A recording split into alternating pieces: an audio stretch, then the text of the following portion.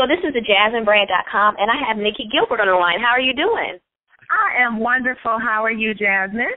I'm doing fantastic. It's always great to hear from you. I wanted to touch base with you to see how things are going and see if you had anything new to share.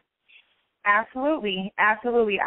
First of all, I wanted to applaud you and thank you for always being, I've said this to you before, you always have such a great journalistic approach to your interviews and stuff. So, through the good, the bad, and the ugly, I appreciate what you and how you, do your thing. So I really appreciate you reaching out to me. And I've been working on some cool stuff.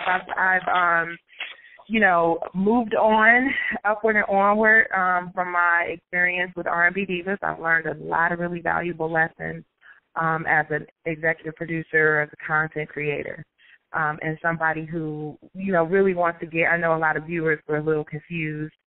My message and sort of my reaction or image on the series didn't necessarily coincide. So moving forward, I felt like it was important to put my energy into the next big franchise. And I started immediately sort of in my moment, whatever that was, and my lessons from the R&B Divas thing, I started to just sort of apply that. And the first title of my record was actually From the Bottom Up. And I just remember, thinking when I was recording, or when we're recording the album, this is starting from the bottom, it's the hustle, it's the grind, but we're going to make it happen. And I felt like I was at the bottom again here almost 20 years later after pretty much losing everything after the R&B Divas franchise. So I decided to create a series, From the Bottom Up, which is an amazing, amazing show. We've got an incredible cast of women attached. James Dubose is the showrunner. James is a person that I actually was going to work with on R&B Divas. And, he was actually the original showrunner in my mind and in my heart for R&B Divas because I thought he would really handle it with a lot of respect and a lot of, whatever. But for whatever reason, God didn't see fit for that to happen for R&B Divas. However, he is the showrunner for From the Bottom Up, which is the working title for the series. We start shooting December 1st in Atlanta. Okay. And I had thank God there are people who knew me before, during, and after the R&B Diva fiasco. And one of those people was Shakim Compare and Queen Latifah. And I basically relocated to Los Angeles. I partnered actually with a company called Peaches. Peaches is best known for, they're actually the people who invested in Tyler Perry's career early on, and are still very actively involved to this day in the movement of his shows and plays and stuff. They're the best promoters in the business. This was actually the promoter, Jasmine, ironically. And if I'm talking too fast or too much, feel free to cut me off, girl. I'm just trying to get it out. Okay. But they are the people, the promoters that we were actually that actually put the show up for sale for R&B Divas in season 2. These are the people that I was trying to get to, promote the tour, who actually did the tour. For whatever reason, it didn't work. But we, have known each other for probably about 10 years since I did the work on Meet the Browns for Tyler's play. And they were like, you know what, we know you. We know who you are. We know what you do. We're proud of you. How can we help? So they basically decided to get on board and support my production company. And they are fully capable of doing pretty much anything they want to do, and I was blessed with that. And then I went and sat down and basically started talking about ideas with Shakim and Latifah, and that we decided to form a joint venture, which basically is going to produce a number of series, and I want to talk to you about all of them, but today I can only really talk to you about one because it's like literally in the next few weeks there'll be another press release on a project that Faith and I are actually working on with them, which is huge. It's crazy. Okay. But I will probably be closing deals on probably 3 series before the end of the year. So I'm very excited about that. And I think, coming from Michael Jackson to Tyler Perry and ending up in a joint venture situation with Queen Latifah is just a testimony to no matter how hard it is and no matter, how difficult the struggle may be or how much you may think people hate you, there are still key people, in your life that know who you are, support who you are, and I'm lucky to be there. Question. I'm excited. I didn't want to think. I'm thinking. No, I get it. So this From the Bottom Up series, is that going to be a reality show? Is that a reality show? It's a docu-series. Yeah, it's a docu-series, and it basically follows women who are very successful. And there will be an official press release, Jasmine, just disclaimer. Mm-hmm. So I'm giving you sort of the unofficial spiel because I don't want people to feel like, this is the run of it, but the sort of unofficial explanation of it is it's a group of women who a lot of people will be very familiar with, who were very successful, and some situation, some circumstance or whatever occurred in their lives, and everything literally fell apart. These are women who have done jail time. These are women who have lost their families, just very serious repercussions from their decisions. And this show is following them literally going from the top to the bottom and back to the top, which is basically my life story over the last few years. Okay, from the bottom. Are you able to share any of the cast at this point? I can. I'm not a part of the cast, by the way, FYI disclaimer. I was going to ask that. I'm not a part of the show, of any of the shows I'm producing. I'm strictly involved behind the scenes. However, there is a film, which we'll talk about that later. But it's Christine Beatty, who is at the center of the Kwame Kilpatrick controversy. Okay. Okay. Yeah.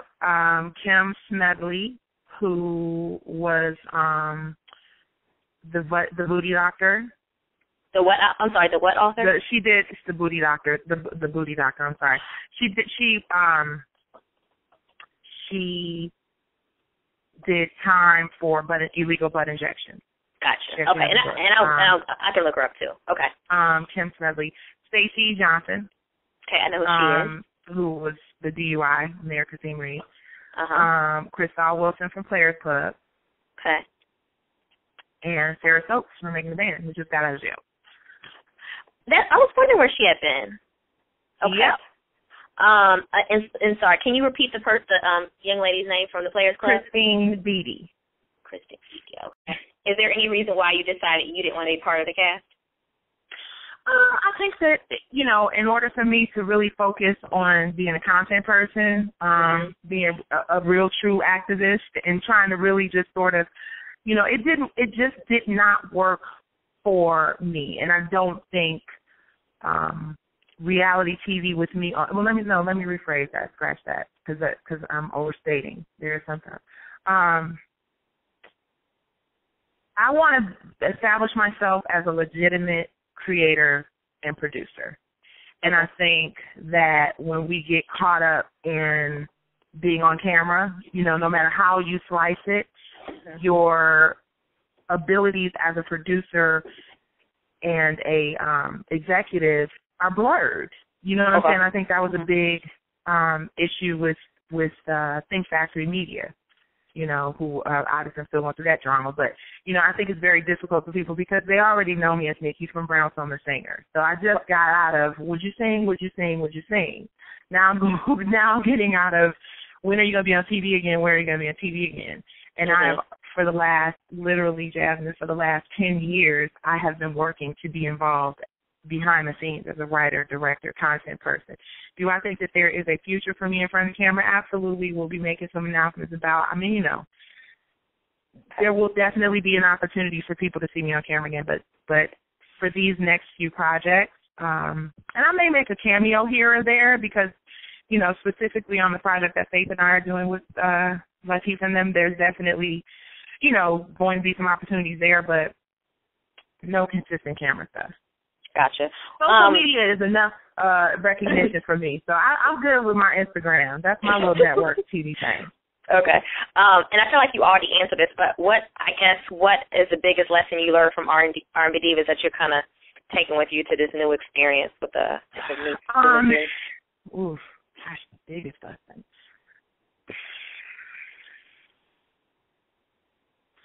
The biggest lesson would probably be to know your personnel and trust the people that you work with. Yeah, that would be the biggest. Okay. So Can you tell me how or what's going to be your involvement with From the Bottom Up? Well, I guess thus far, were you involved with the casting? No, I created the series. I cast the series. Okay. And I, put our production company basically put the reel together, and then, we presented it to Flavor Unit. Kind of like with R&B Divas, same situation, created the sizzle reel, cast the show, and then brought it to Faith, and then, Faith and I took it to Think Factory, and then Think Factory took it to TV One, and that's kind of how that worked. So the same, except I am a real partner. I am, someone with real input, and, I'll have a lot more fun, I think, on this. Not a lot more fun. Let me be strategic about my words. I will just be able to apply a lot more of what I learned from R&B Divas. Gotcha. Now, the entire cast, for the most part, is based in Atlanta. Mhm. And so, are you thinking, from the bottom up Atlanta or from the bottom up LA? Oh, no, it's a franchise. We've already pretty much decided on probably half the cast of LA. Okay. Well, not decided on, but we have a great idea about, who we are. And I think that it's something that can easily go from one city to the next. Ironically, Sarah's from Detroit, Christine is from Detroit, and I, of course, as a producer, I'm from Detroit. So some part of me wants to either, do a Detroit, an all Detroit cast, or do a version of the series in Detroit, because it really is about trying to empower women. I know people get afraid of that word because they think empowerment means that it's going to be boring or corny or snooze fest. Right. I think drama is healthy. I think being honest and forthright and just saying what's on your mind is healthy. I think what's not healthy in television is not having a resolution, or not at least working towards that, an honest effort to do that. And with this series, that's definitely something we plan to make, put at the forefront.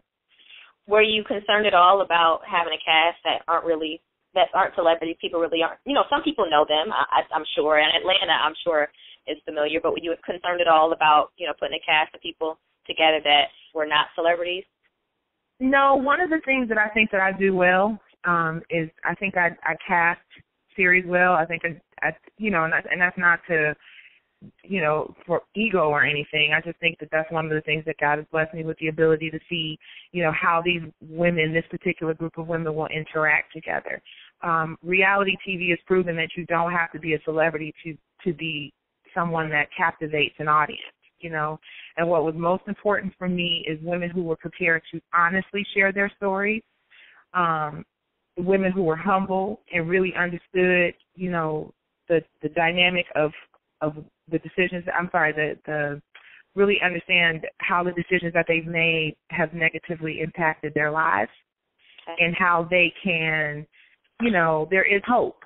And that was most important for me. I wasn't concerned about who was going to, people going to tune in because this person was a celebrity or because this person was a hothead or whatever. I want people to watch the series and really feel like they're entertained, they're inspired, they feel like they get something from it. When I watch Shark Tank, I get drama, I get intrigue, I get education. You know what I'm saying? Like, it's all those things are included. When I watch certain other series, even, I have to say, with the Housewives franchises, there's drama and there's cattiness and it's over the top and ridiculous a lot of times, but you see these women making moves and making strides and dealing with real issues.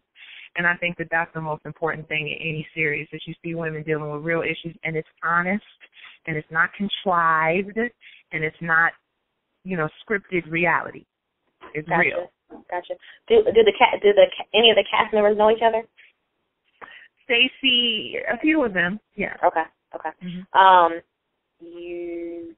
Any idea? I know you're just gonna start filming in December. Any idea when it'll air?